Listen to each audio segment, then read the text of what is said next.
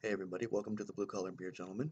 I'm Chris. I started this channel because I'm a fan of craft beer, but I'm on kind of a limited budget, and I wanted to demonstrate that it's possible to enjoy good quality ales without having to break the bank. So the beers that I review on this channel usually come in around the $2 price range, and such is the case with today's selection. I actually paid $2.29 for this 12-ounce can of Bell's Best Brown Ale. There it is right there. This beer is 3 months old. Has a 5.8 ABV. Typically brown ales would come in between 4.3 and 6.2, so it's actually a little at the higher end. Has 34 IBUs. Typically American brown ales come in between 20 and 30, so it's actually a little high on the bitterness scale. The brewer says it should contain caramel and cocoa notes, caramel and cocoa notes. Let's see if there's any more description on here, because I know that it says it has a shelf life of 6 months. As I said, this is 3 months old. Yeah, 3 months old, so I'm well within range. Smooth, toasty brown ale brewed with American hops, best enjoyed with the changing of the seasons. If you go to their site, Bell's does say that this is pretty much one of their standards for the winter. Not pretty much, it is one of their standards for the winter. And brown ales do sort of lend themselves to the cooler months because they are more malt heavy than, say, hops. There's sort of a roastiness. They're just kind of associated with the cooler months, and we don't really we kind of get cooler months here in Las Vegas. So during these cooler months, I've been making the most of these brown ales. As I promised, January would have a lot of brown ales, porters, and stouts, and here is another brown ale. So I believe, actually, though, if it's not the last brown ale, then it's one of the last brown ales of no, it's not the last brown ale of the month. I apologize for sounding schizophrenic. Anyway, quick notes about the reviewing community. 46 of my friends on Untapped have given this, uh, have given it a cumulative score of 3.75. 102,000 of us have given it a cumulative score of 3.69. Beer Advocate has 3,241 rankings, giving it a cumulative score of 86 on their scale. That's very good. And they have an average score of 3.85. One quick note about brown ales, on top of the fact that I've really been getting a lot into them and I enjoy drinking them during the winter months. Um, Pete's Wicked Ale is oftentimes considered the first commercially successful standard of American brown ales. So there you have that. I am going to be using my porter stout glass. If you note, the glass comes in slightly on these sides, also has a rounded bottom, as opposed to those flat bottoms that come down on Boston Shakers, and has a slightly tulipy mouth, which I guess Boston Shakers don't have. Anyway, the Boston Shaker glass, the glass that you normally get poured beer in at a brewery, is fine for the breweries, but you're not supposed to use it at home. You're supposed to use variations like this. So there you have it.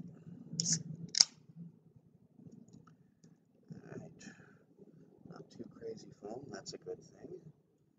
You know what I forgot to do is I forgot to do my own stats on Bell's, because I know they'd be very high. I've reviewed a great number of Bell's beers, and I always give them high marks, so I know that if I'd done my homework properly, I would have seen, I'd be able to tell you what my standards are with this brewery. I am going to tell you right now that what you are seeing right there, gang, is actually a little bit darker than the beer itself. This actually has the color of, I'd say, iced tea. I'd say this has the color of iced tea. It's it's not as dark as I was expecting. I can actually see my hand when I move it behind the glass like that. Now I am looking at this head, and that head is very substantial. And while I do see bubbles popping, they're not popping overly fast, so I wouldn't be surprised if by the time I had a few sips of this, it was still going strong. I'm going to describe this as medium-high carbonation.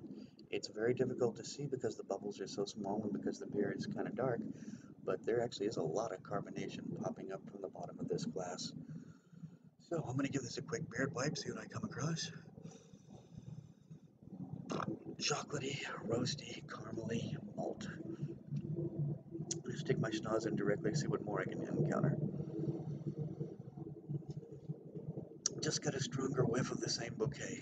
Chocolate and toffee. Getting toffee notes for sure. Lots of malt, but that's to be expected with a brown ale. Brown ales are full of malt. Alright. Well, I think I should quit yapping my flap and do some drinking. Cheers.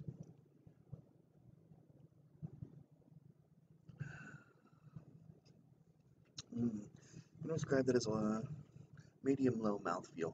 Not a whole lot of spikiness to it, but very, very creamy. Um, very roasty. It just feels nice and tempered. As I said, it does have a slightly higher IBU count uh, than expected. Now, Bell's is the brewery. As I said, they don't like to put their IBUs. They believe that IBUs is more a matter of something you'd use for home brewing as opposed to say commercial brewing. But as I said before, and I am doing my homework. I'm trying to find out, what everybody's opinions are and get an idea. And we will do a video before very long. I am working on it, I promise you. Sometime in 2020, there will be a video in which we discuss IBUs and whether they're practical count or not. Anyway, as I said, as I've said before in previous videos, if you go to Bell's and you click on the thing that says, why don't we give IBUs, it'll explain to you why, but it will also give you the IBU count for the beer. And so with 34, this is a higher IBU, but it's really, really tempered. And it's creamy, and it's got a nice, it's not overly roasty. Now, I will say this, it's not the roastiest brown ale I've had, and by virtue of the fact that it's a little bit lighter in color, I'm not surprised. It means that the malt was roasted, but not super roasted. So, all in all, I gotta say this is a pretty damn good beer. I would try and decide whether I want to give it a 4.0 or a 4.25. I think I want to give it a 4.25, which means that because it comes in a can, those of you who watch this channel regularly know that I give canned beers an extra 0.25. So I'm going to give this beer right here, Bell's Best Brown Ale, a winter standard for them, a 4.5, and I'd say for $2.29, it's worth the money. It's definitely a good beer for like $2.50 considering tax. So anyway, good beer, high marks. Always pleased with Bell's beers. So anyway, there you have it. Well, guys, if you like this video, please be sure to like, comment, and subscribe. And until next time, drink good beer and don't break the bank doing it. Cheers.